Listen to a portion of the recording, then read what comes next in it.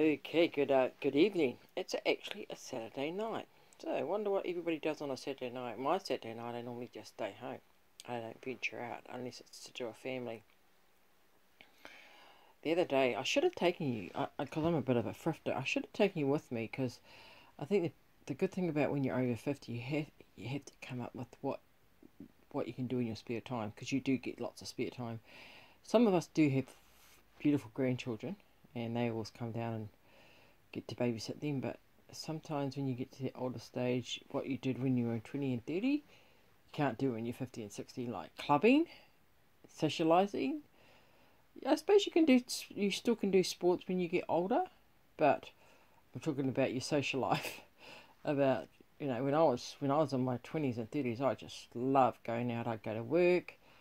Friday was my night, either Saturday was my night. I did lots of sports. I either went for my friends out every weekend. This was every weekend, so I worked. I had a family, and that was just like routine to me. I had a group of friends that I used to hang out with. We used to go out a lot. I was married. We did, we had just did lots of different things when you're young. But when you get to in your late 50s, it tends to be, okay, what are you going to do with yourself? Because you're not into that nightlife anymore, not into that clubbing scene.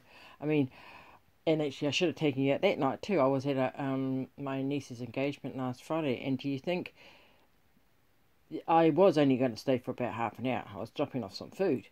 But I started listening to the music, and it was all the 90s music, and I was a bit of a dancing queen when I was in my 20s, and just love dancing. So what do? I go dance with the young people, don't I? And I was dancing and dancing and dancing and dancing, but hello, it paid off. I was really, really sore for about 3 to 4 days because your body's not the same it was when you were in your 20s. So I know that now. Yeah, so also, exercise is really, really important. I try to walk twice a week. I try to, but it's been quite wet in Christchurch, New Zealand.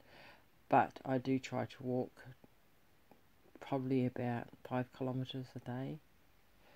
Maybe not 5 kilometres. That's just too much. No, it could be maybe 3 kilometres a day. Or it might be 5, maybe. Probably not. I know what 5 is, and I know it's probably about 2.5, 3 kilometres a day. I normally go with my friend.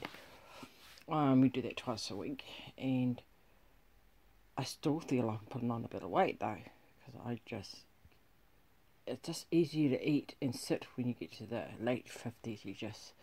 I'll just have a rest. I'll just have a look at something on the internet.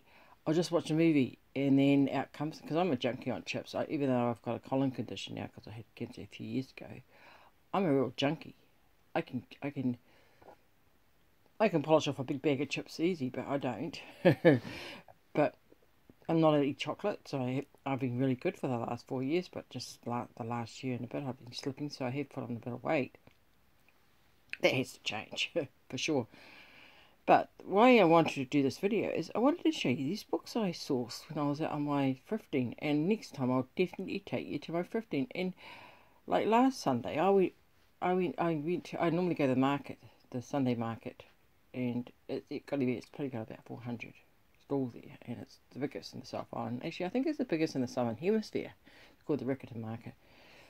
I love markets. I love going to all